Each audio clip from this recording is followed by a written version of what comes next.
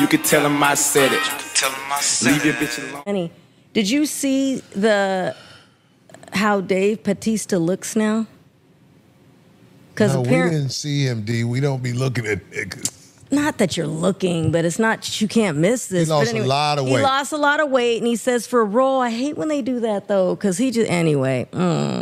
I got to see that new movie, though. That new movie looks really good, so I am going to check it out, Dave, but I hope you're, I just don't like that. I know it does a lot to your body. His last name is what? Batista. I think he's great. I like him. I think we needed a big superhero type looking guy other than The Rock. So I I seen him at the airport when he first got to LA. You don't know how big he used to be. Oh, Dave Batista? Oh, yeah, he's huge. I didn't know who he was. I was like, who the fuck is this motherfucker? Big old cyborg type. He looked like that couch. Used to. No, he used to be really big. Yeah, look at that. He's big. Well, he was. I don't know. He lost that weight for this road. That's that. Oh, they said he's still 240 pounds. What?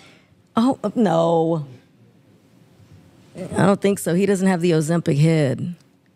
He don't? No. He just lost a lot of weight. He did. Remember? I remember when 50 lost all that weight. Yeah, Tricky Nicky. That was a lot. Anyway. Ooh. Yeah, that looked way different. That's dangerous. See, that's scary. Oh, he's still a big guy, though. Okay. It just looks different. I guess so bad right here. What kind of pants he got on? What the fuck is that, man? Ill-fitting pants. No, them stretch pants, dog. No, I know, but they're workout like sweats, but I think they're just fitting improperly on him. You jog in them pants where a bunch of old bitches who about to die and you want to get that house. Jog around their house. Hey, how are you? Mm-hmm.